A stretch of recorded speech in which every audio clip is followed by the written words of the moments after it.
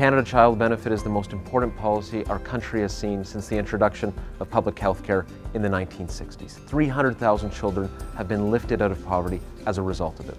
Child benefit policies have existed in Canada in the past. What's different about the CCB, what's truly transformational about it, is that it's tax-free and that it goes to those who need it the most. Families in the middle class and families earning a lower income who are working hard to join the middle class.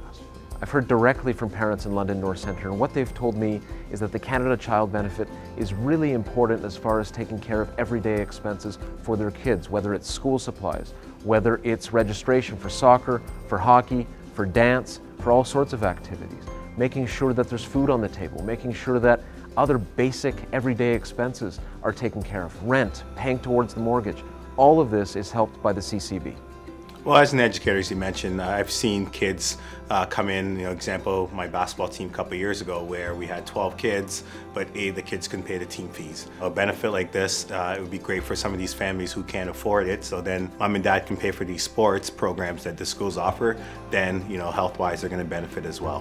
One of my favorite teaching stories was a student who I was teaching who was living with a cousin because mom was down at the women's shelter. Sports gave him the leg up. He was one of the great athletes in our building there, and now he's over at Georgetown University in the US on a track and field scholarship. And I don't think that would have been able to happen if they weren't able to offset those costs using the CCB. I think actually it's really important that the program is based on a financial need and based on income, because obviously people with less income have a greater need in terms of taking care of their kids. But for us, we're in a great situation in the sense that financially we are doing fairly well and we don't need the same assistance as someone who makes a lot less money or doesn't have the same resources that we do.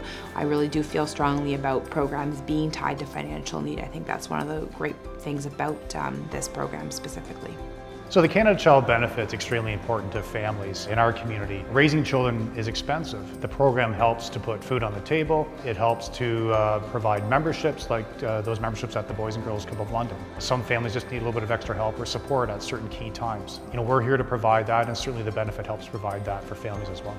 Let's talk about something truly remarkable. In the community of London North Centre alone, nearly 18,000 children are supported by the Canada Child Benefit.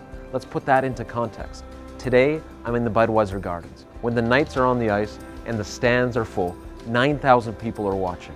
Look around, 9,000 people. What does that mean? That means that you could fill the stands twice with the number of kids that are benefiting from the CCB. The honour of my life is to serve as the Member of Parliament in London North Centre.